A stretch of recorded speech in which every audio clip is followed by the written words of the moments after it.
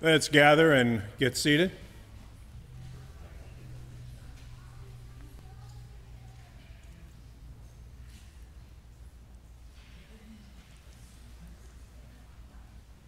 As we begin our worship, let me first read the meditation verse from Deuteronomy chapter 6, verses 4 and 5.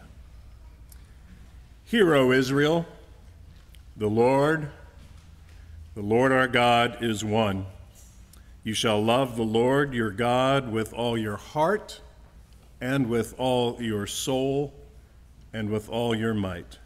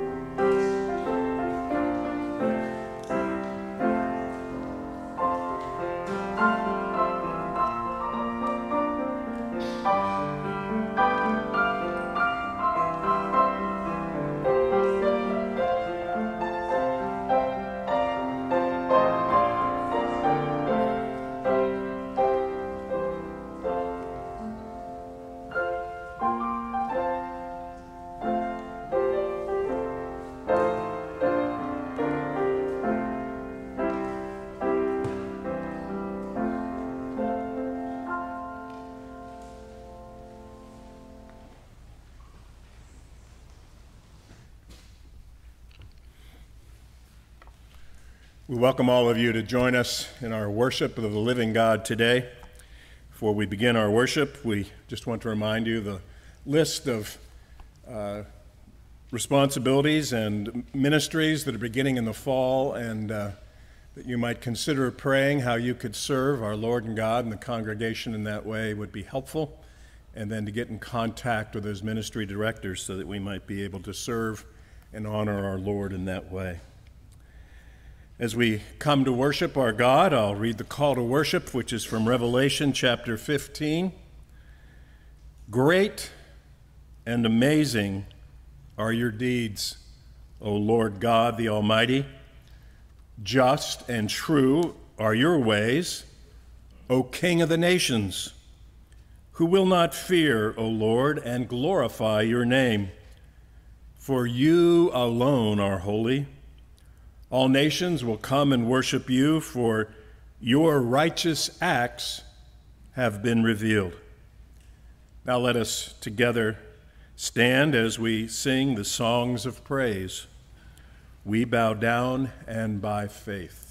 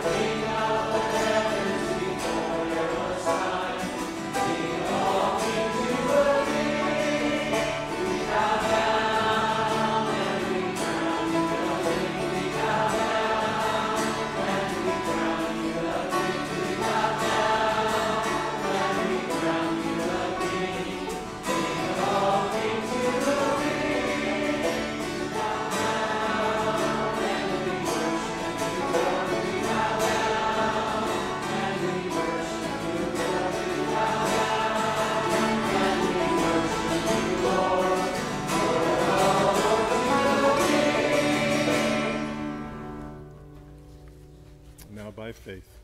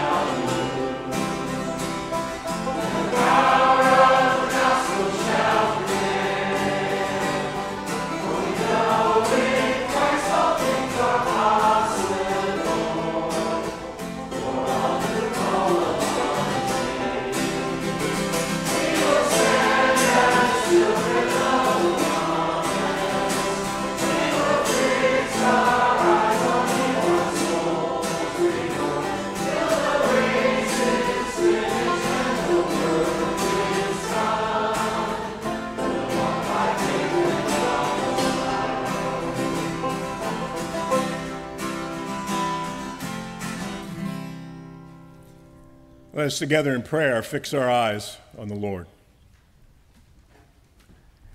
Heavenly Father, we have gathered this morning to worship you and agree with your word in 2 Corinthians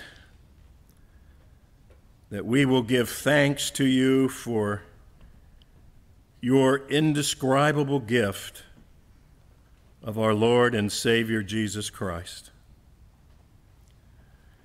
And even more, that it includes our total forgiveness, Jesus' righteousness, your unwavering love, your sovereign rule, along with peace now and heaven later.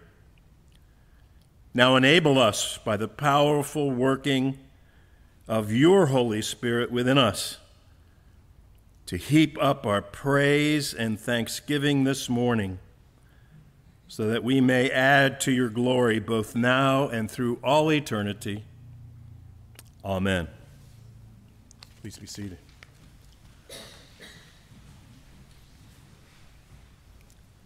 Our Old Testament reading this morning is from Isaiah chapter 1, and we will read it together responsively.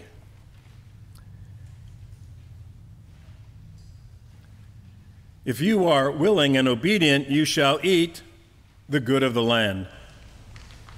But if you refuse and rebel, you shall be eaten by the sword, for the mouth of the Lord has spoken.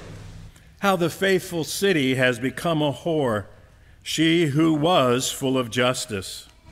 Righteousness lodged in her, but now hers. Your silver has become dross. Your best wine mixed with water. Your princes are rebels and companions of thieves.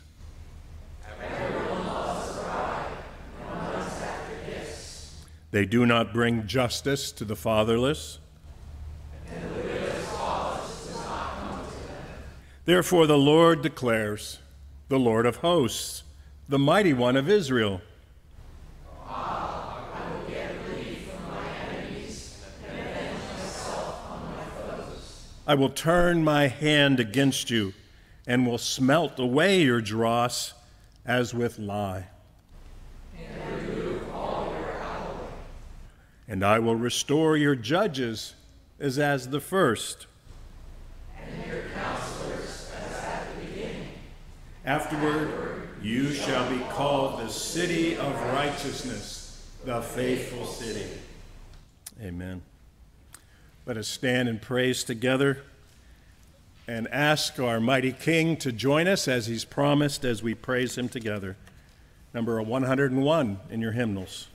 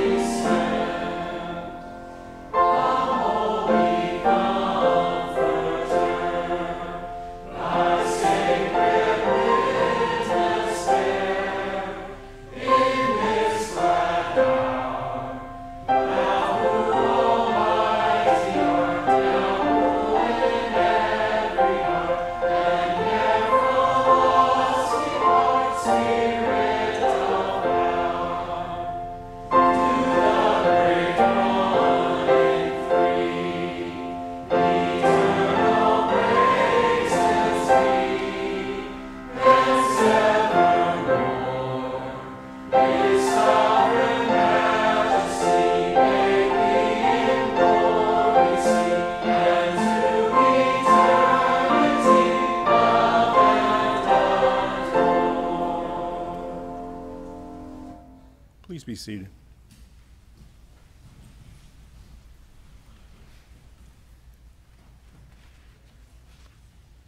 As God's people, he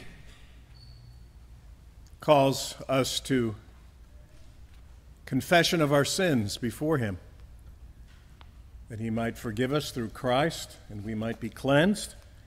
To prepare us for that, I'll read Psalm 24, verses 3 to 5. Who shall ascend to the hill of the Lord? And who shall stand in his holy place? He who has clean hands and a pure heart, who does not lift up his soul to what is false, and does not swear deceitfully, he will receive blessings from the Lord and righteousness from the God of his salvation.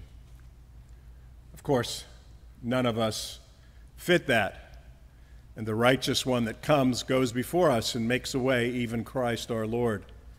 So before I pray, let us individually confess our own sin and rebellion to the Lord and our desire to be his children who love and follow him. Let us do that now silently.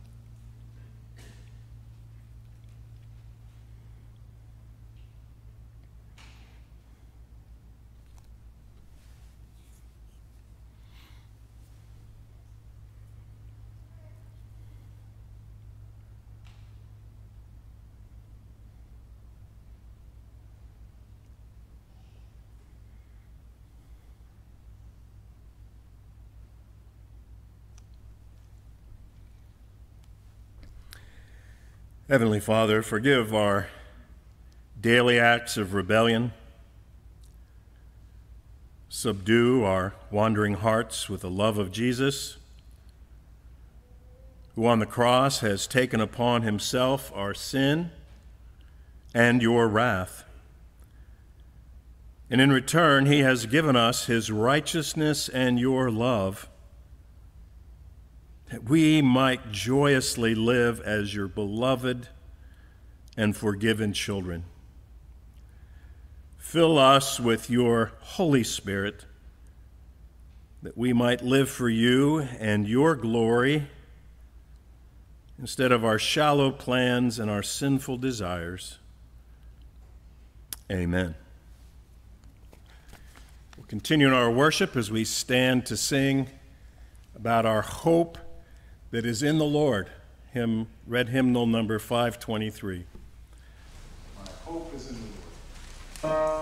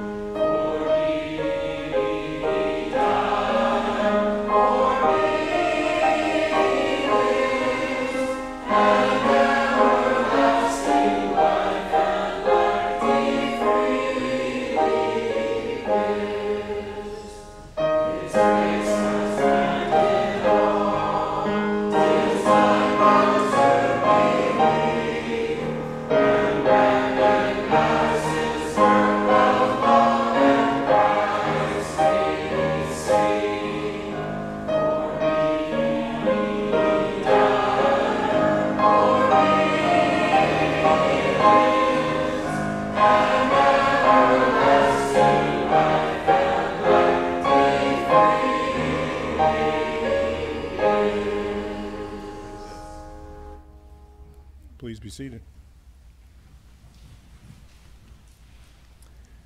Well, every once in a while I'm shocked when I worship or prepare for it, and after almost 30 years being ordained in the ministry and singing the Trinity hymnal, I don't think I've ever sung that hymn. And it's such a great summary of the gospel. If you needed to share the gospel with someone, you could easily go there and go verse by verse and talk about how it's not our work, but the wondrous work of our Savior given for us. Praise the Lord. The New Testament scripture reading is from John 7, This portion of Scripture comes after John 5 and 6, of course, and that was where the Sermon on the Mount was. So Jesus has spent quite a while preaching. Now he's leaving there and going to Galilee. John 7, verses 1 to 13. After this, Jesus went about in Galilee. He would not go about in Judea because the Jews were seeking to kill him. Now the Jews' feast of booths was at hand. So his brothers said to him, "Leave here and go to Judea, that your disciples also may see the works you are doing. For no one works in secret if he seeks to be known openly. If you do these things, show yourself to the world." For not even his brothers believed in him, and Jesus said to them, "My time is not yet come, but your time is always here. The world cannot hate you, but it hates me because I testify about it that its works are evil. You go up to the feast. I'm not going up to this feast, for my time is not yet fully come." And after saying this, he remained in Galilee. But after his brothers had gone up to the feast, then he also went up, not publicly, but in private. And the Jews were looking for him at the feast and saying, "Where is he?" There was much muttering about him among the people, while some said, "He is a good man," and others said, "No, he is leading the people astray." Yet for fear of the Jews, no one spoke openly of him. We have joyous times in the church, and one is when we get to recognize special occasions, and I believe our pastor's coming forth to do that now.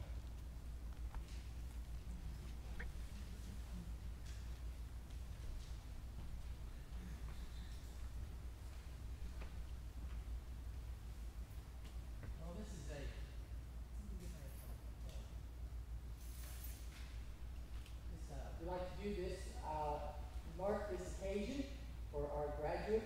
So I'm going to ask Kara to step forward. She's being very brave to do this. It's not in her nature to stand before crowds. But this is an important occasion when we like to recognize your graduation from high school and the mark of this time in your life that you are now looking forward in a new way. And as you do, we want to encourage you and present this Bible to remember us by. It reads, "Presented to Kara Olson with love by your Mount Airy Presbyterian Church family on August 22nd, 2021. Psalm 119, 105, which reads, "Your word is a lamp unto my feet and a light unto my path." Congratulations. Let's pray. Father, we do thank you for Kara. We thank you for the blessing that she has been and is to us, and ask that you will continue to be a great blessing to her, to lead her in your way. May your word be a lamp unto her feet and a light to her path, and show her how she can serve you and live for you and walk with you. We ask your blessing on this day for her. In Jesus' name, amen. You're welcome. Congratulations.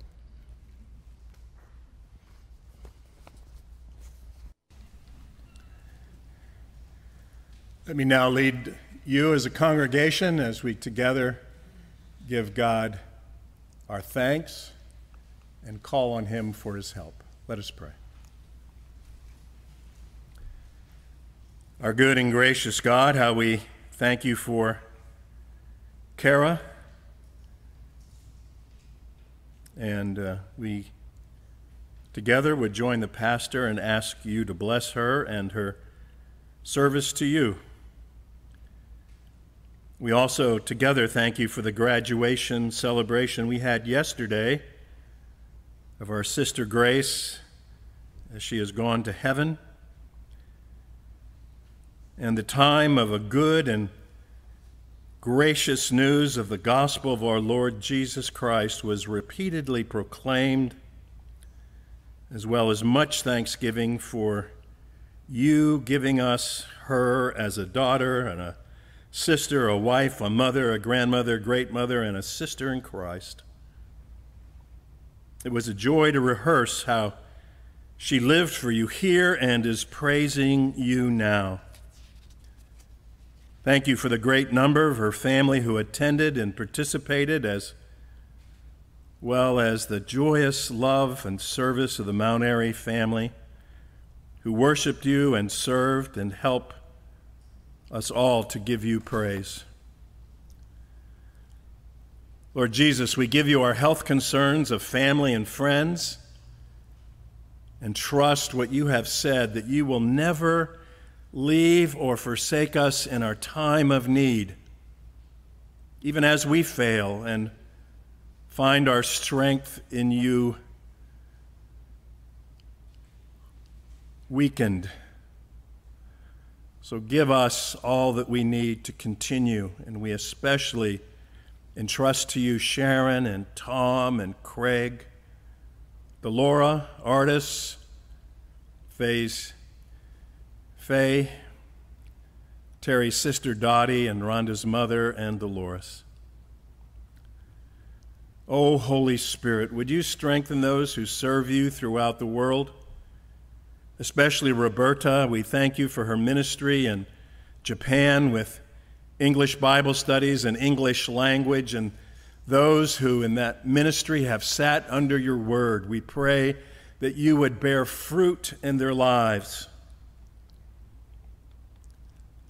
We pray for her as she returns home for a year on this ministry assignment, as she has opportunity to visit with family, care for their needs, and love them, and to visit and report to supporting churches. Would you make this year particularly encouraging and strengthening to her, provide for all the needs of ministry?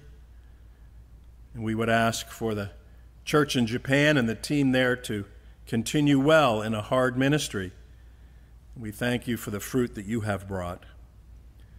We continue to pray for Kirk and Anna in the Ukraine. We thank you for the great group of American students who were there as interns this summer and the encouragement it was to them in the ministry. And we ask that you would especially bless their ministry to the college students this fall, and the preaching of God's word by Kirk as he works through 1 Thessalonians this year, that the church would be encouraged for all that you bring for them. Our God, we place our trust in you as we live in this world that so often seems like it's out of control, and we find ourselves dealing with our own struggles, much less the world. We can become exhausted and concerned about new variants of COVID, being overwhelmed to see the nation of Haiti crushed again with an earthquake, and now before our eyes the terrible turmoil of terror in Afghanistan. Lord God, would you intervene? Would you raise up nation or nations? Would you work by your hand to provide relief? It's beyond us, but not beyond you to move. How we ask that you would. And in all of those places, we especially pray for your church and your people. You know our own tendency to love ourselves and look first to our own family. And we pray especially for our brothers and sisters, that even during this time they would love their neighbors as themselves. That's a supernatural work, which you've done through the ages when the church has found itself under pressure. And you've promised to do it again. May they look to you. May you arrive as you've promised and strengthen and help. What would we do if we were not yours and able to cling to the repeated promises in your word that a bruised reed you will not break, and a faintly burning wick you will not quench, and that you will faithfully, as you say over and over again in your word, bring forth justice. Oh Lord, it's that waiting that is weighing us down. Come, Lord Jesus, come. Amen. The Nicene Creed is longer than the Apostles' Creed. It deals with a few more of the needs of the church, and as we proclaim it together, let's stand as we read it together and confess our faith.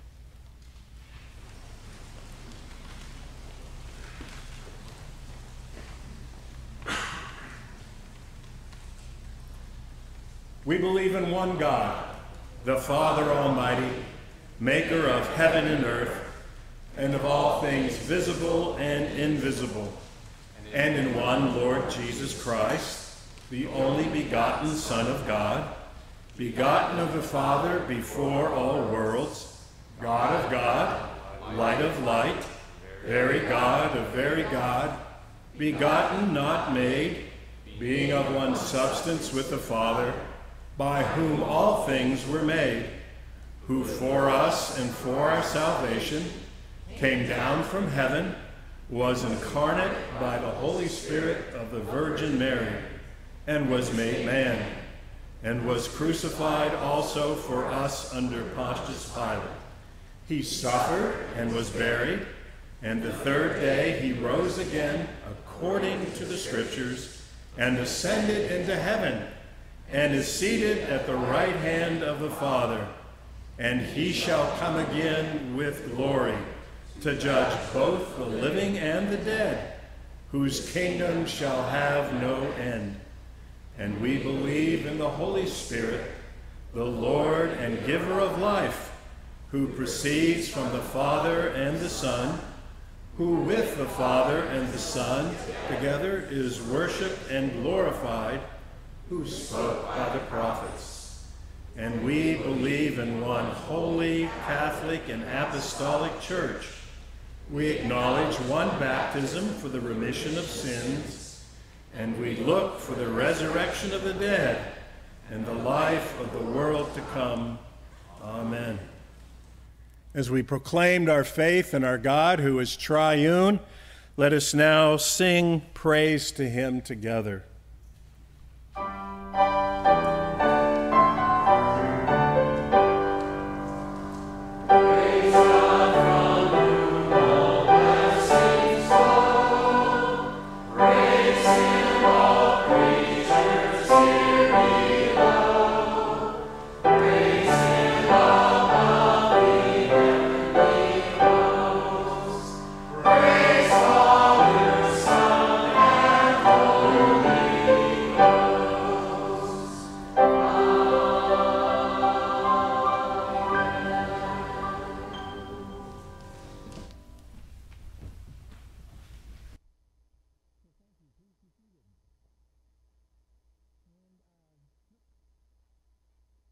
There we go.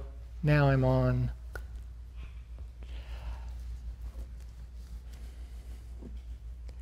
Well, today is a day to mark in one way, and that's to bid our farewell to Jim and Debbie Sagmiller, who are with us for the last Sunday before they move to South Carolina. I always get the South and the North mixed up. South Carolina. And so please stay after a little while and say, bid your blessings and farewells to them. We have some refreshments too. So I hope Jim and Debbie have some time to stay as well. Surprise, surprise. So. But before I begin this morning's message, I also have something else I'd like to share with you, because I'd like to encourage you, if you haven't done so already, to look at a list of opportunities that were emailed to you a week or so ago in an email entitled, "Your Help is Needed." This list includes ways that you can support the church in its work and worship. And last week, we were considering how we could join with Christ by going with him in the work of his mission and the work of building his church as we live as his disciples, and how in this way we can make the most of our time. And I forgot to point this out to you as one of those ways.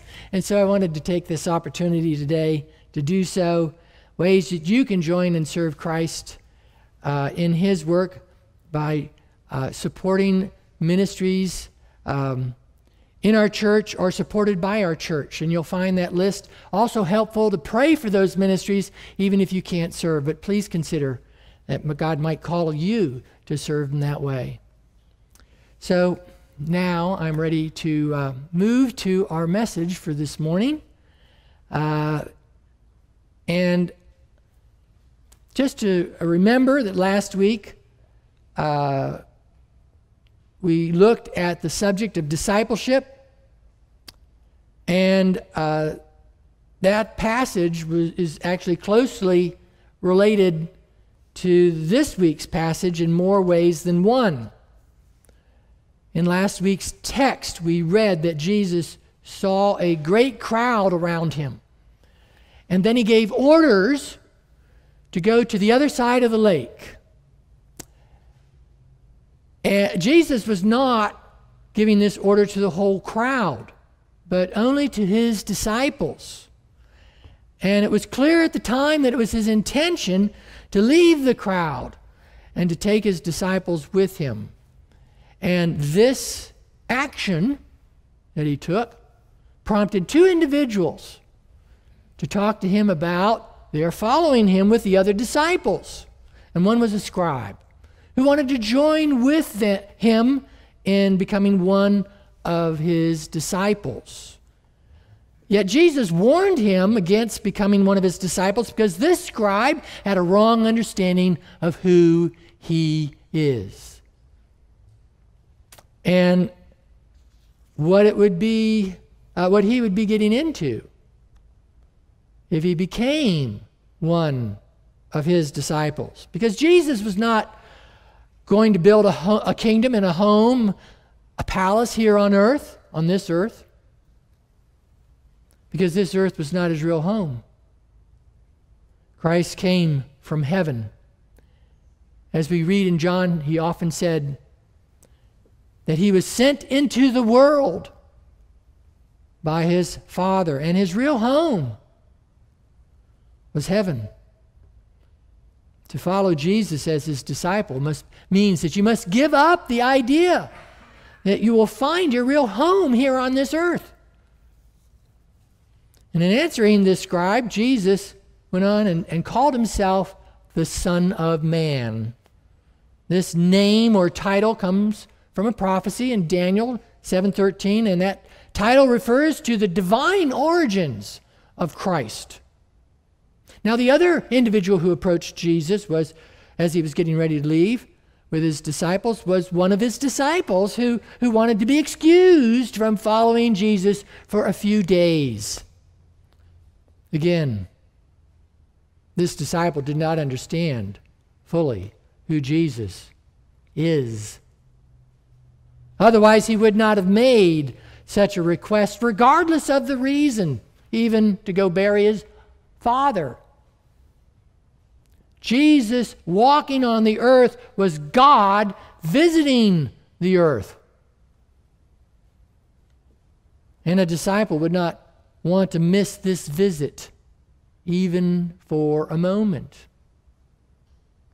This is why Jesus told him, "Follow me and leave the dead to bury their own dead." And Jesus was making some enormous claims about himself, about who he is. He has made other similar claims in his recent Sermon on the Mount. Jesus began his message about the kingdom of heaven by addressing those who belong in the kingdom of heaven. And the very first thing that he said to them is how blessed they will be to suffer for his sake, because they will be suffering for the cause of their King, who is the King of heaven. Again, Jesus is claiming to be God, the King of heaven. And as we saw in our previous study, later in Matthew 7, verse 23, Jesus made a similar claim about himself near the end of his sermon when he claimed to be the judge of all men. Now, just before he gets into the boat with his disciples, Jesus answers these two individuals in ways that should have reminded his disciples who he is. They should have understood that God will be in the boat with them. And with this as our introduction, let us read our text, Matthew 8, verses 23 through 27. And when he got into the boat, his disciples followed him. And behold, there was a great storm on the sea, so that the boat was being swamped by the waves, but he was asleep. And they went and woke him, saying, "Save us, Lord, we are perishing." And he said to them, "Why are you afraid, O you of little faith?" Then he rose and rebuked the winds and the sea, and there was a great calm.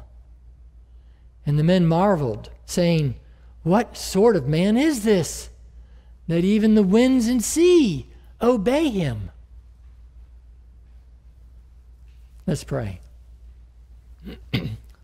Lord, we thank and praise you, our God.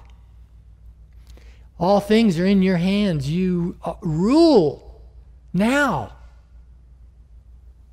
over everything that happens on this earth. Nothing takes place apart from your sovereign rule. In your providence, you rule all things that happen to us, that come into our lives. Lord, help us to remember and understand that you both govern all things and allow things to occur to us, and you love us. And that all things work together for good to those who belong to you and love you. Lord, we ask your blessing now on your word as we come. Open our eyes, open our hearts. Grant us, Lord, a clearer vision of you. We ask this in your name. Amen. Well, as we read about this storm that overwhelmed their boat, we cannot help but be struck by the difference between Jesus, the carpenter, and the disciples, who as fishermen were experts around boats. And Jesus is the one asleep in the boat, so soundly asleep that even the violence of the storm tossing the boat around does not awaken him. The disciples, on the other hand, are wide awake and afraid for their lives.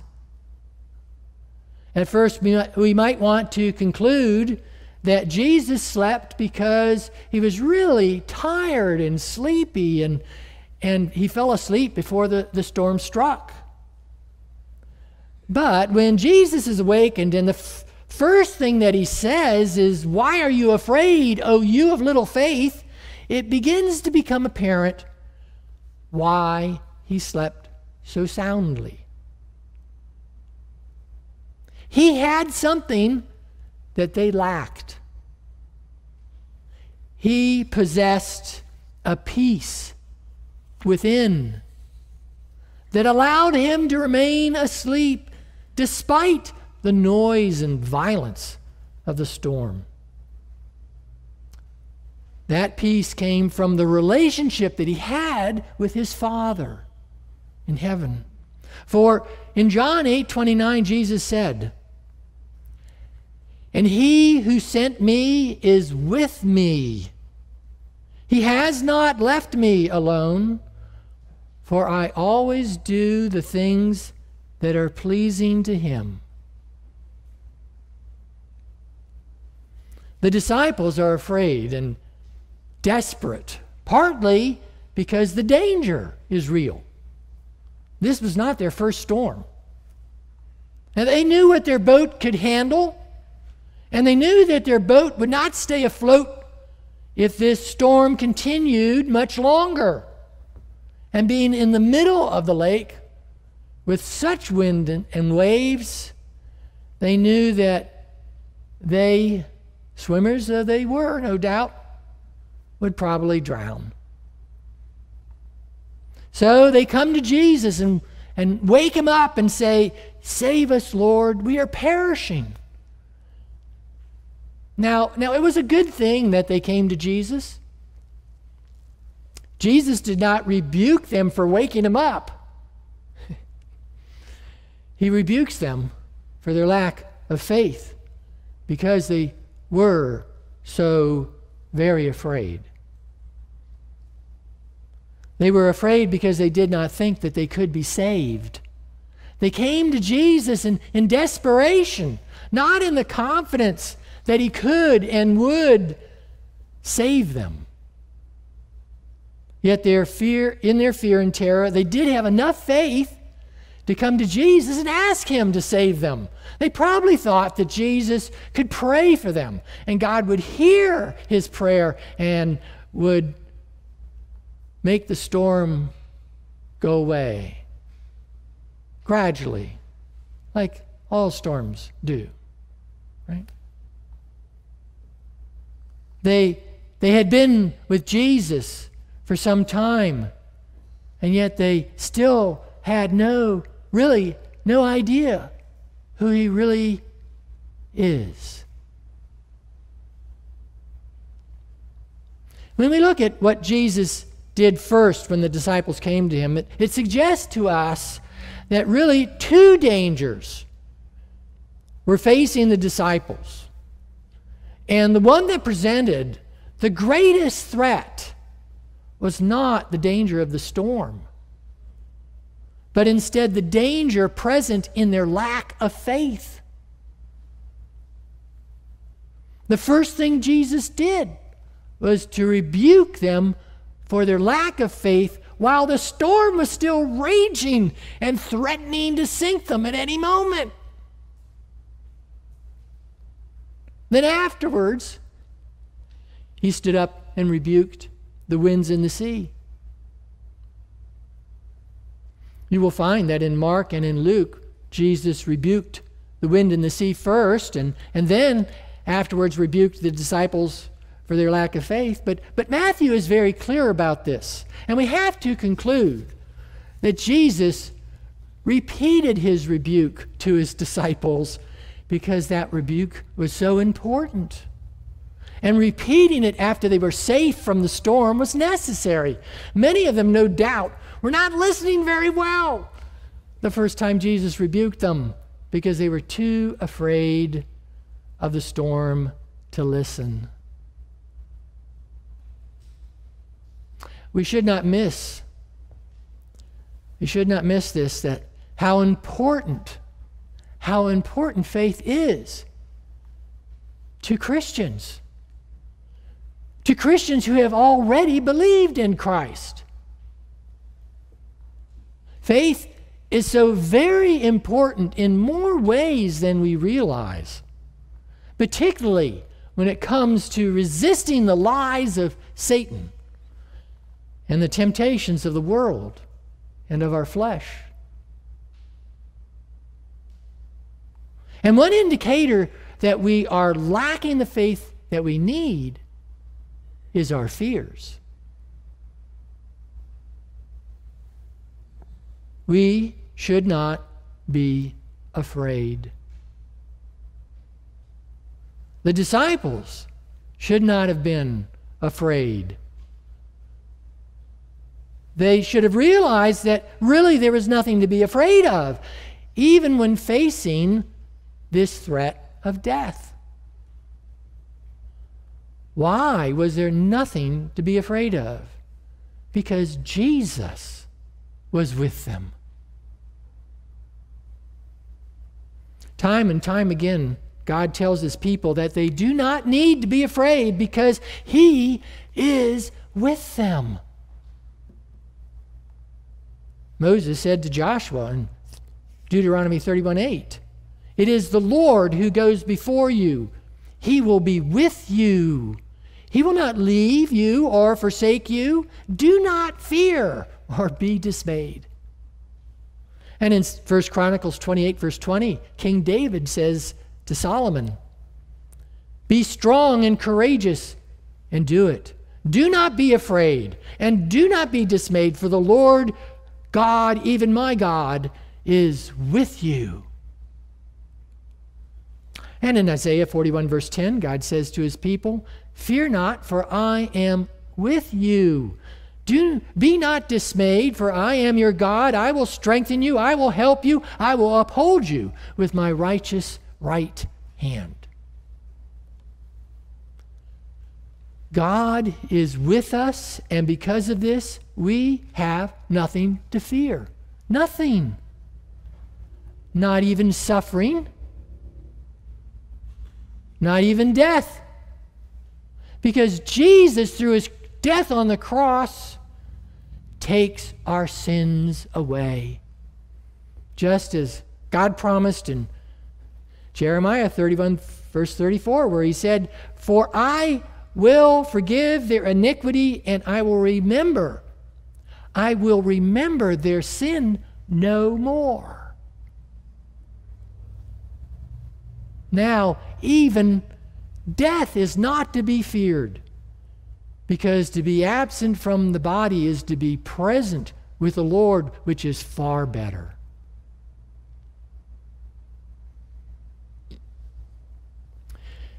Because God is with us, there are also other things that we must not fear, such as the opinions or judgments of others, or an uncertain economic future, or the loss of health due to disease. Jesus is with us. Now, this does not mean that we are not to plan for the future or that we are not to take precautions. It means that we are not to be afraid when we have God with us. For the one who created all things with a word can certainly command all things with a word. And so Jesus asked his disciples, since he was with them in the boat, "Why are you afraid, O you of little faith?" It is the peace of Christ and the presence of Christ that delivers us from fears. Hours before his betrayal and death, Jesus said in John 14, verse 27, "Peace I leave with you, my peace I give to you. Not as the world gives do I give to you. Let not your hearts be troubled, neither let them be afraid." He said that to his 12, or at that time, I guess 11 disciples were with him, who would be facing death for his name. "Let not your hearts be troubled, neither let them be afraid." And after his resurrection, he said to them, "And behold, I am with you always, even to the end of the age." this promise still applies. We have Christ with us. The reasons the disciples were so afraid is that they lacked faith. Their lack of faith kept them from really knowing Jesus. They did not believe as they should, so they did not know him as they should. They did not know that he could command the winds and the waves, and they would obey him.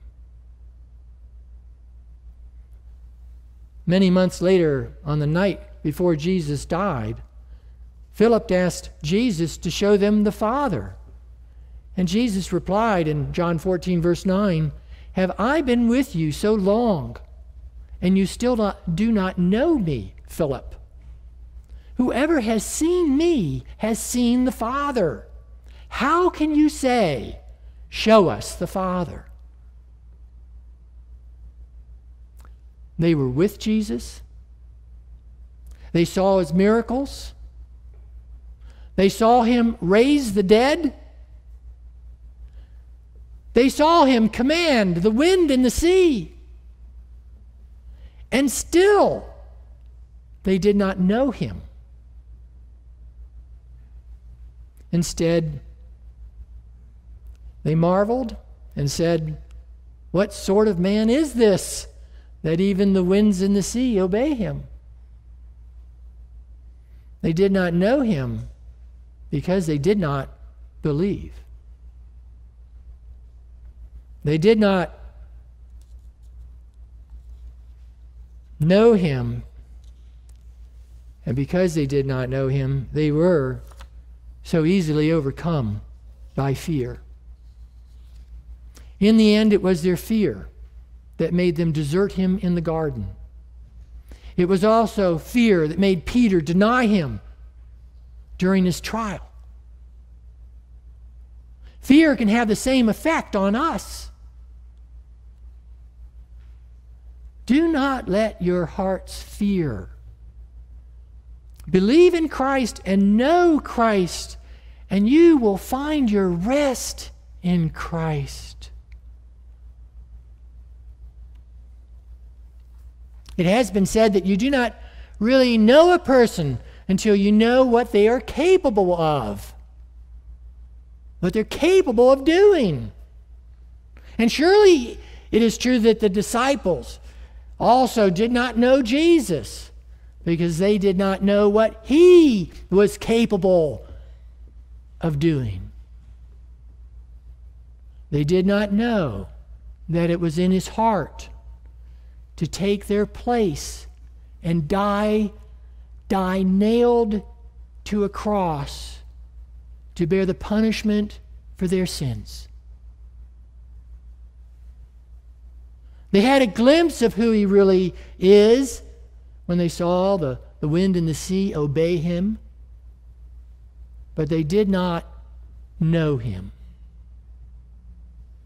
They did not know his glory as God, and they did not know his love for them, a love beyond measure, a love that brought him to lay down his life that they might be forgiven and that they might belong to him and they might be with him in heaven.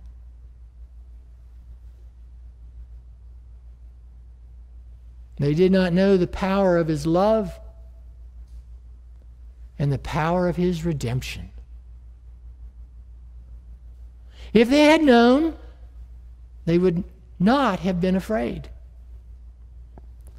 They would have believed in him and would have known that the one who loves them is the one who governs all things,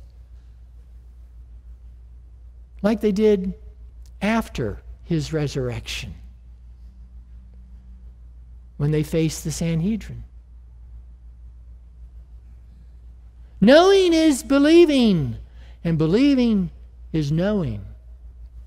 To believe in Jesus Christ is to know Jesus Christ, and knowing Jesus Christ is to know that God is love and that God loves you.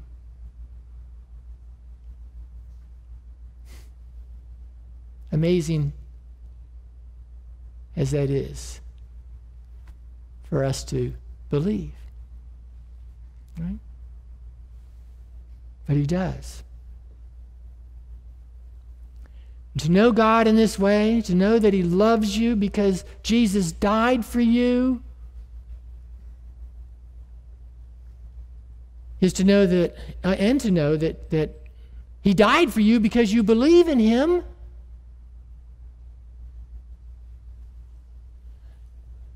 This knowing Christ transforms your heart through the power of the Holy Spirit. In the same way, this faith transforms your heart and your life, because this faith brings Christ and his love to your heart through the power of the Holy Spirit. This is the faith that brings the peace of Christ to our hearts and drives away our fears. This is the faith that brings the forgiveness of Christ to our hearts so that we are free to forgive others and ourselves. This is the faith that brings the love of Christ to our hearts so that we are empowered by the Holy Spirit to love others with the love of Christ, putting them ahead of ourselves. This is the faith that makes us bold in Christ, to bear witness to Christ in a world that denies him.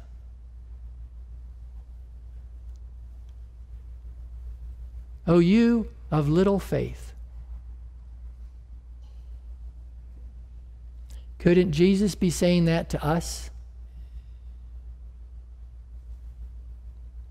We need a greater faith.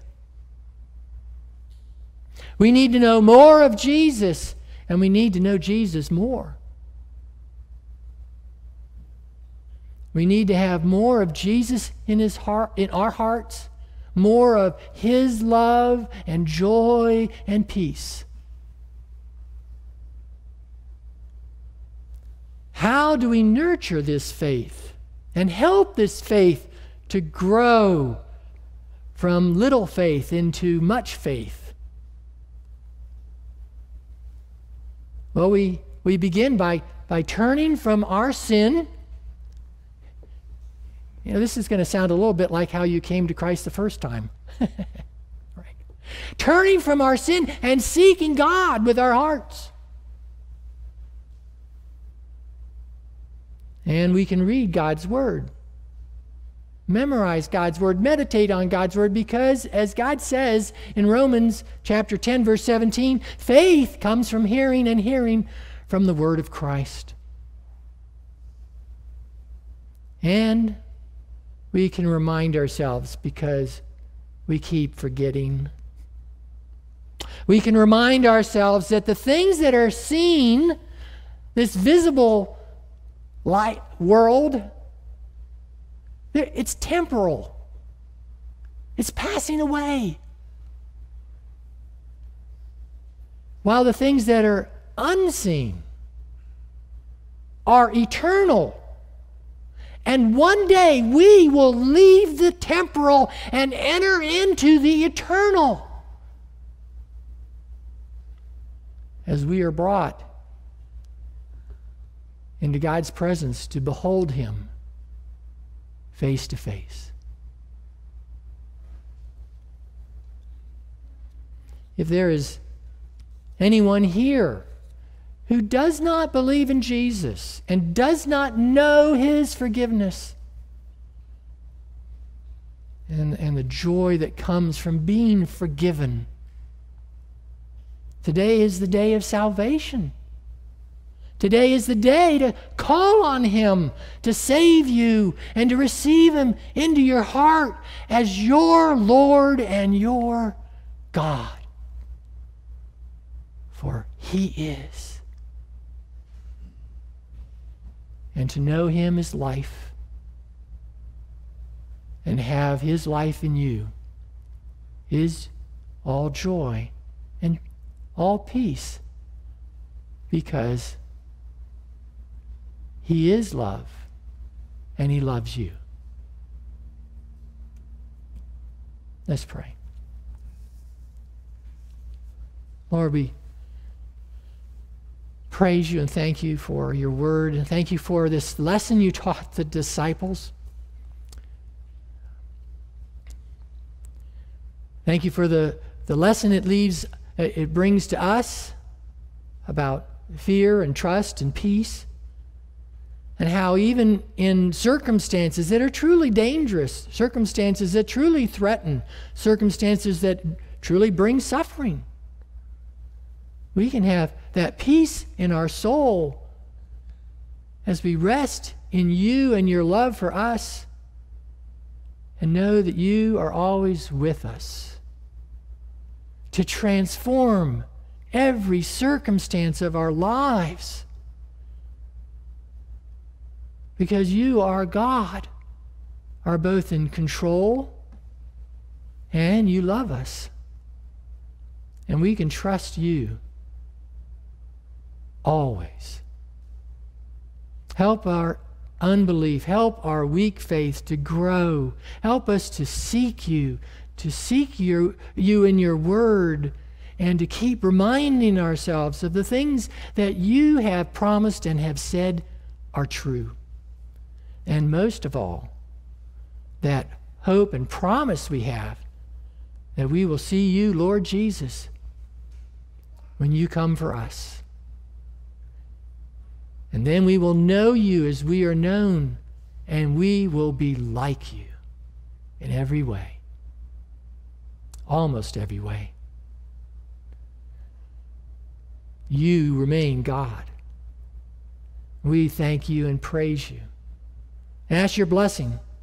Help us to live for you today, that we might, with joy, be received into your presence one day.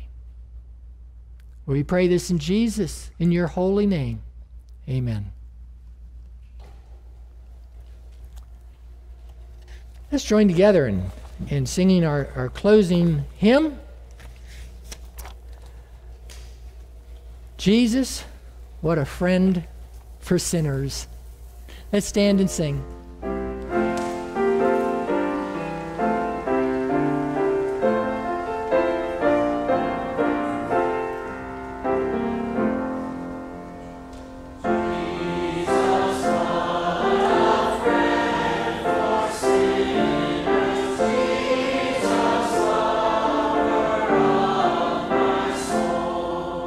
Friends, they fail me, close us.